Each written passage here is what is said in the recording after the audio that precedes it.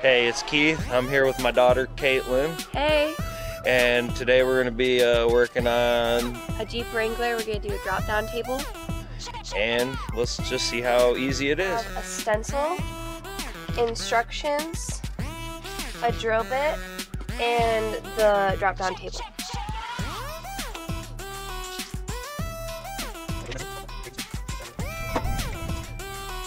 Now that we've made our marks, let's take off the stencil. Use some tape on the provided drill bit to make sure you don't go too deep.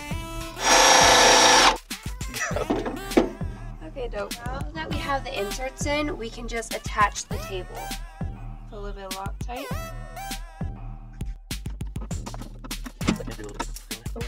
Now put in the rubber bumpers.